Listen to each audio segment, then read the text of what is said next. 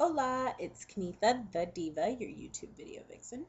And today I am doing, I guess, a review or announcement of this book I found. I was watching Emily Noel here on YouTube, and she was talking about, I've heard about the book before, but I never actually saw it.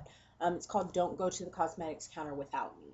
And it's by Paula, what's her last name? Bignon. She calls herself the Cosmetics Cop.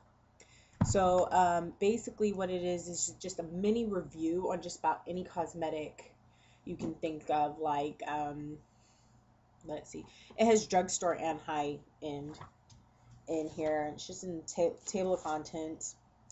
It also has some talk about like certain ingredients, like what they really mean. What did she call it?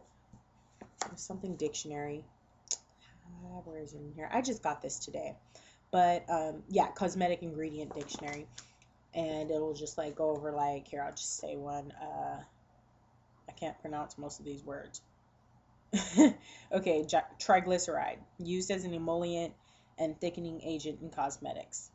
See glycerol ester and natural moisturizing factor.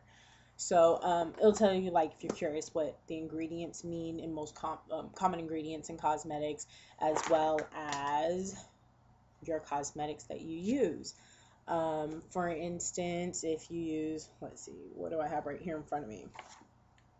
Something I know. Okay, CoverGirl.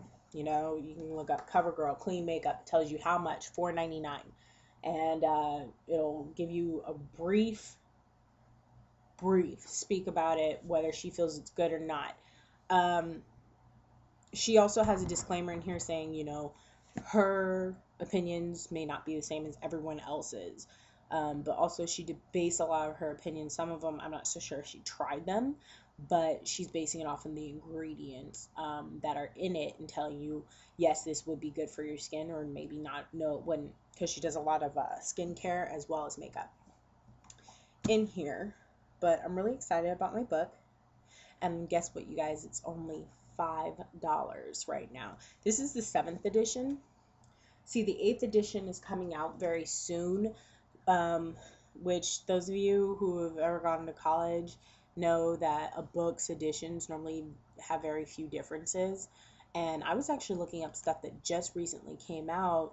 For instance, like right now I'm using a L'Oreal Skin Genesis line, and I looked in here and she had everything except for the eye cream in here, you know, which actually on her website, polishchoice.com, she even talks about how eye creams are really unneeded, but we think they are needed, which is odd because I even use an eye cream, and honestly, sometimes I kind of go like, it just feels like thick lotion. Sometimes they don't even feel thick, you know? So she was explaining exactly what's the difference, if there is any. And so I liked her website. So when I saw her on Emily Noel, I checked out the website, and then I said, you know what, I'm gonna go get the book. So I liked it because it's only $5, $3 shipping. If you get the 7th edition, because the 8th edition is coming out. So, and that one will be, I think, like $29.95, or was it $39.95? I'm not sure. But that one will be a lot more expensive. Whereas I think having one edition late, $8 versus $30 or $40. I'm gonna go with the one edition late because she still has fairly new products. But yeah, maybe if you're more of a makeup artist or someone who has to stay current on cosmetics, then yeah, okay, maybe it's more worth it for you. But if you're kind of like me, who it's more of a hobby, yeah, then this should be fun. Anyway, I just want to tell you guys about it. Go and get it while you can. Whenever I find good deals, I like to let you guys know. So I'll see you guys next time. Don't forget to rate, comment, and subscribe. And I will catch you next time. Bye-bye.